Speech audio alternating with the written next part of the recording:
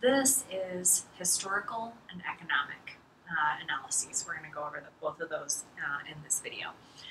So first, let's start with historical. Again, one of the easiest, right? You're literally giving a history of the policy.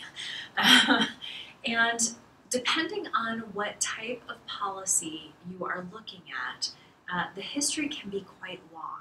So be careful in this section because you can get mired down in a bunch of details, way into the weeds, way more information than what I need or what a person would need if they were reading a historical analysis of the policy.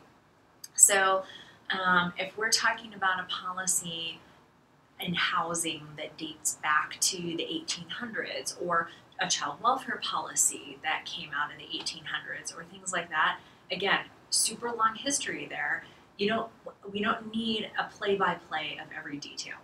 That's not what a historical analysis is. A historical analysis is looking at how what happened in the past has influenced what is now happening today. So also an important thing to keep in mind. You're not just giving me a rehash of in this year this happened, in this year that happened, and the next year this happened, and now we are here. That doesn't tell me anything. What I need to know is back in this time, this decision was made, it influenced people in this way, which then caused this other thing to happen. And then we had a new policy come out of that. And those kinds of connections as to getting us from what happened here to where we are right now. So be careful about that. If you have a more recent policy, let's say, again, I used the example before of the ACA. That's a new policy within the last, 5 years or so. So there's not a lot of historical pieces to the ACA specifically. However, there's a lot of history about healthcare. And so if you're thinking about how did policy decisions way back when, impact how we ended up with an ACA, that would be a historical analysis. It's not specific to the ACA because that's a brand new policy, but there may be things that connect to it. Same with DACA. That's a newer policy. So how does immigration and the way we've felt about immigration as a country impact what DACA and where we are today with that?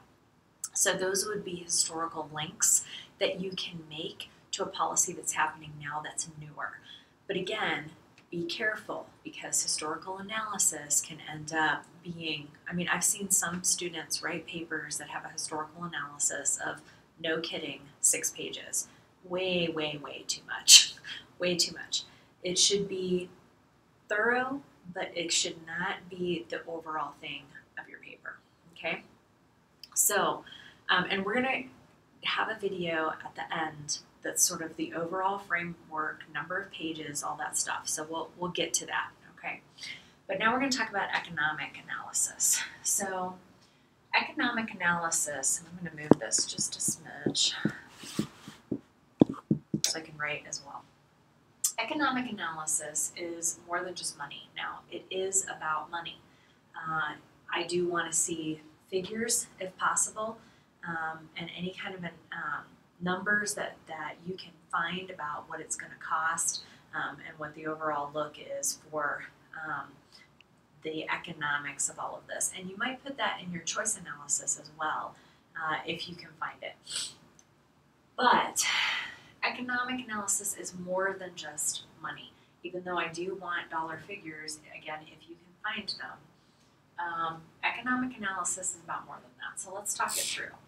So these three are what are called the 3 E's. Okay? Effectiveness, efficiency, and equity. And so an economic analysis is looking at the effectiveness, which seems maybe a little off, but really it's not. It fits perfectly. The effectiveness of the policy. Do the measures that we support, are they working? Okay? Or is it working? So if this is a policy that is in,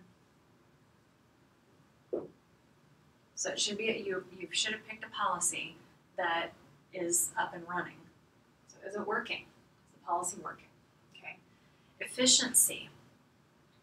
How many benefits do we get? This is,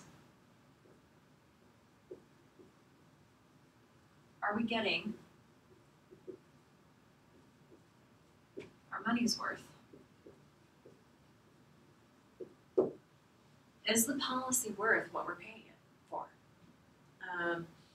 We're paying all of this money to protect kids.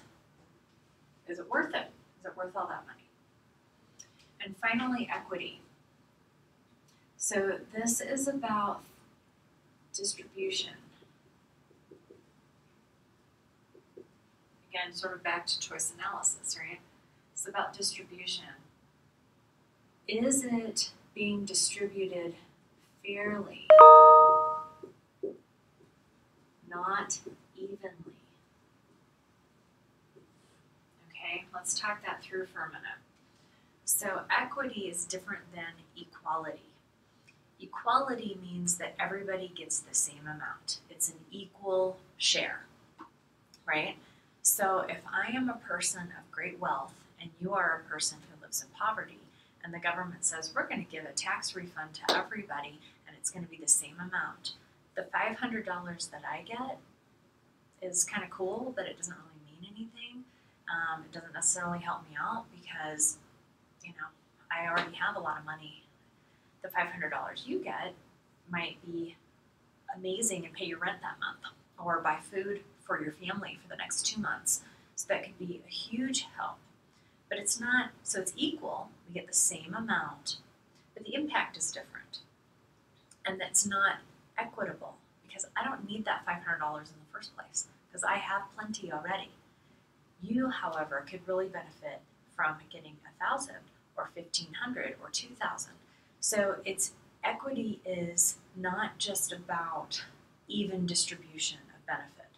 It's about fairness of benefit. Does the person who needs it the most benefit from it? So that's equity. An economic analysis looks at the 3 E's. You should be talking about those in your analysis, okay? Now let's move over here to macro and opportunity costs. We'll start with macro. So macro is literally macroeconomics, okay? We don't necessarily need to look at micro here. We don't need to know what an individual person is going to get from this, economically speaking. So if you've chosen a policy that is a cash benefit, we don't need to know that.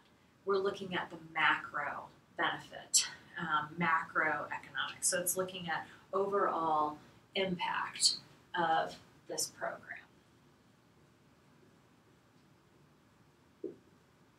So things like, does it affect GDP? Okay, that would be something to take a look at in your analysis. Does it connect to inflation? Does it have anything to do with employment numbers?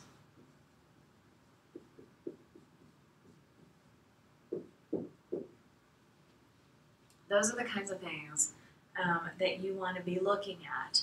Does this policy affect our overall macro economy?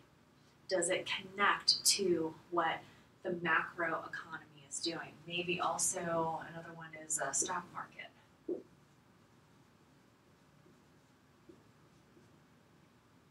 Okay, all of those are questions that you want to be thinking about and answering. Now, this is not as structured as like a choice analysis, but you want to be talking about these things. You don't have to have a paragraph that says effectiveness and then talk about it and efficiency, but they need to be in there somewhere. Okay, I need to be able to find them. Your macroeconomics, you need to talk about macroeconomics. That might be a heading in your economic analysis, but GDP, inflation, employment, stock market, your policy may impact 0 of these. Okay, probably it's going to impact some of them in some way. But for example's sake, let's say it doesn't impact any of them. Then you just need to say that. Or if it impacts the stock market or impacted employment, let's say, then talk about how it impacted employment and why that was and what happened and so forth and so on. But you don't need to say it didn't impact the GDP, it didn't impact inflation, it impacted employment, it didn't impact stock market. You don't need to go through all four of them. These are examples of macroeconomic overall impact for our country. And so you just need to be thinking about those as you're talking about what the macroeconomic influence of your policy is. Now, if you're talking about a federal policy, then all of these make sense, right? If you're talking about state policy, then it's probably not going to impact GDP. It's probably not going to impact the stock market because those are national things. But it might impact employment in the state of Colorado. It might impact inflation in the state of Colorado. So you would look at only those two pieces as opposed to everything else. So again, any questions that come up from this, reach out to me. Now, the final piece of an economic analysis is the trickiest one. It is called opportunity costs. I'm going to move it down actually, because again, tricky. So,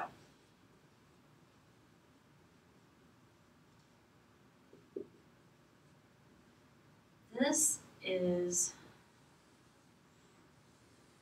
a look at, in the simplest terms, what opportunities were missed or what other things could have been done if this policy wasn't costing money. What else could we could have used that money for? So, so it kind of looks at comparisons. Okay, of one policy to another policy. So you might look at a comparative immigration policy, for example, if you're doing DACA, or a comparative adult protection policy as opposed to a CPS policy, things like that. One example is money to law enforcement, let's say,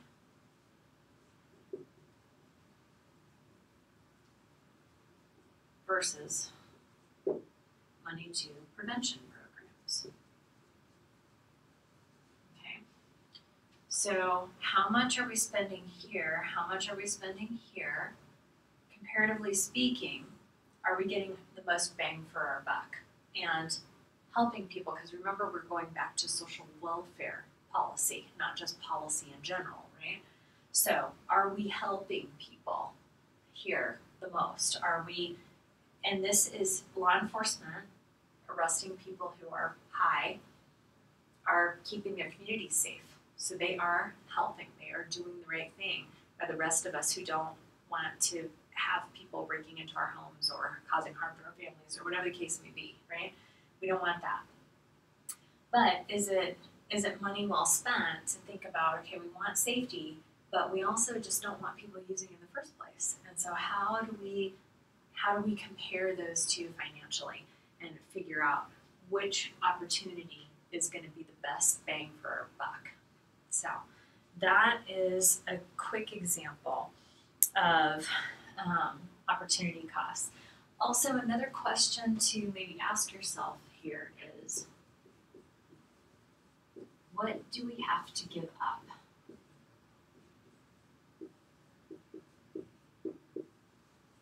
Okay, what do we have to give up? If we do policy A, what other things might we have been able to do that now we can't do? Now, sometimes it can get into this sort of downward slope of we have, 500 different things we could have done with that money. So how do we pick which one? Well, which one was really the one that was on the table? Which one was really the one that made the most sense, comparatively speaking? So think about what do we have to give up in order to pay for this program fully. If it's fully funded, what do we have to give up for that?